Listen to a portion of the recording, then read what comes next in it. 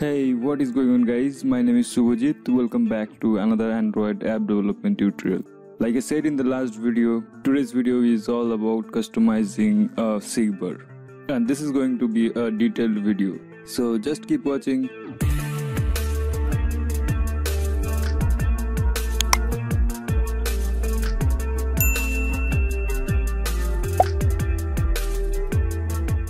As you can see, I have already opened up an existing project.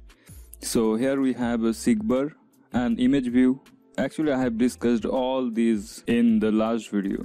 So if you want to know more about SeekBar or how it works, then you should watch that video too. The link will be visible at the right top corner or somewhere in this video description. So we're going to customize this simple SeekBar. But before we begin, we must have some basic knowledge about the SeekBar. Like, this circular shape is known as the thumb, and this gray line, if you can see it, this is known as the secondary progress. And now if I set some progress value, 30, now you can see another color on top of this gray line, right? This is known as the progress. So only in these areas we have to customize. Anyway, let's change this thumb color first. To do that, just type thumb tint and set a color. Add color red. As you can see in this preview section, the thumb color is changed. Also, you can change this default icon to our own icon. So just wait for a minute, I'll come to that later. Alright, now let's change this progress color. To do so, just add progress tint. Then set a color. I'm using the red color again. Now to change this gray line, we need to create a drawable file because its tint attribute doesn't work like these two attributes. Right click on the drawable folder, new, then drawable resource file. Let's name it bg custom SeekBar. Then as the root layout, we need to use layer list.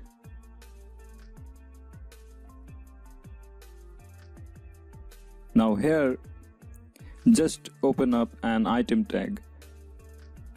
And inside this, we have to create a shape for the secondary progress background. So let's specify the ID at Android ID secondary progress. Now create a shape, angle bracket, shape, then shape again, rectangle.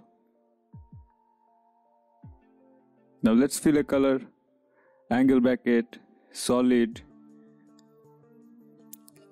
color, add color. I'm using black color for this.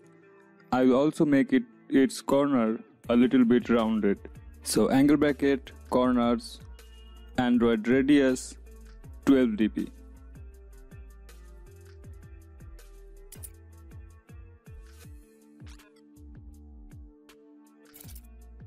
Okay, now I'm going to create another item for the actual progress. Let's specify the ID at Android ID progress. Now we need to create a separate drawable. Otherwise the progress color won't be reflected. So let's create a shape in a drawable file. Let's name it bg progress. Then as the root element, just use shape. Now set a color using solid tag.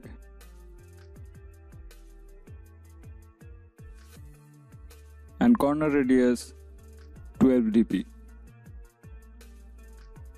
Now we can use this bg progress drawable over here like this. Angle bracket, clip, Android drawable, at drawable bg progress. Finally, we can set this bg custom SeekBar drawable to our SeekBar using progress drawable attribute. At drawable BG custom SeekBar. Perfect. Now I'm going to run this code on my emulator.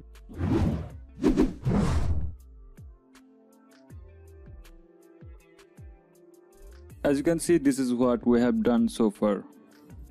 Alright. Now I'm going to change this thumb icon. And for that, I have already designed an icon. So let me just import that. Let's copy this and paste inside the drawable folder.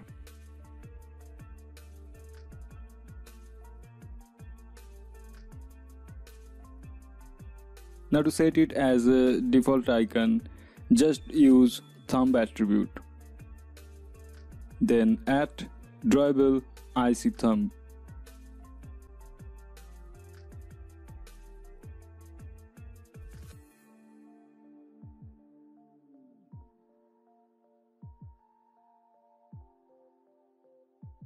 But as you can see around this icon, we got some white areas, although this is a transparent PNG. So to get its transparency back, just add split track attribute and pass false. As you can see, now it looks nice.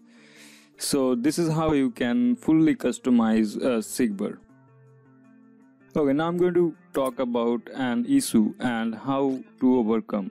So if we set a value in this layout height 4 dp, let's say this much of height we need for our SeekBar. In this case, as you can see, the thumb's top and bottom sides got cut off, right? Therefore, as a solution, first we can pass our thumb icon's height here. And this icon was created in terms of pixel resolution. It is 48 by 48. But the exact height of this icon is 24 pixel. And you must know this very much clearly. So I'm going to set 24 dp height. Then you can trim this bar using padding top and padding bottom attributes. Android padding top 10 dp, padding bottom 10 dp. Now you can see it looks much better. And this is how we can get 4 dp height of SeekBar. So to sum up, you can adjust this padding top and padding bottom's value in order to get the desired SeekBar height without its being cut off. In fact, you can apply all these steps for the vertical SeekBar as well, whatever I have shown you till now. So I think that's it for now, guys. If you have any questions or suggestions, let me know in the comment section. And if you feel this video helped you a little bit, then hit the like button, share with your friends, and of course do subscribe for more content.